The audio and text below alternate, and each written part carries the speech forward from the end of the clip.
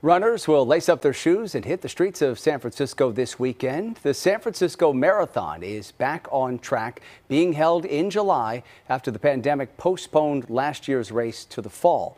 KTVU's Jana Katsuyama joining us live tonight from the Marathon Expo at Fort Mason with more on some of the changes participants can expect this year. Jana? Alex, there's a lot of excitement here today as people came to the expo. Organizers say this is the 45th anniversary of the event. They were very excited that they could bring it back to July, and they say that they have expanded it to become more inclusive.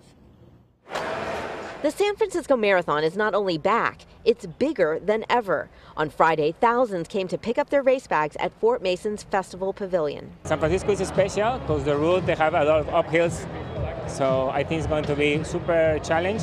Organizers say it's a good feeling to celebrate after the pandemic forced them to scale back last year's race. Just glad to be back in full force on our 45th anniversary. New this year are more inclusive races. The marathon will be the first in California to have male, female, and non-binary categories. Just giving everybody a chance, regardless of what you affiliate yourself as.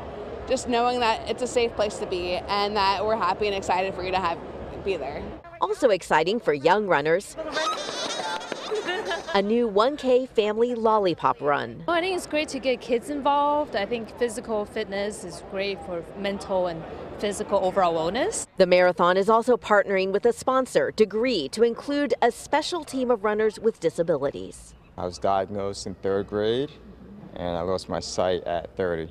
Michael Zampella from Philadelphia is on the team with a woman from Houston who has multiple sclerosis. We work so hard just to do basic things, so to do something extra like a marathon is just crazy difficult, but so worth it. Vendors say they're glad to be back, and running has become more popular than ever.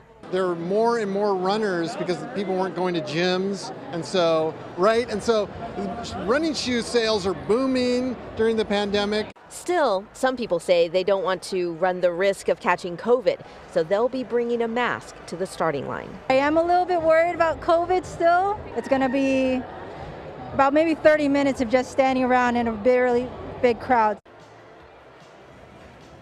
Organizers say masks are not required this year on the course. They do say they have nearly 24,000 runners who are registered. 31 of them have registered as non-binary. The events begin tomorrow morning at 7:30 with the big marathon at 5:30 on Sunday. So watch out for the streets. There will be probably some of those street closures and large crowds. Alex. Yeah, going to be tough to get around the city, but it should be a beautiful weekend for the marathon. Jana Katsuyama live in San Francisco. Thank you.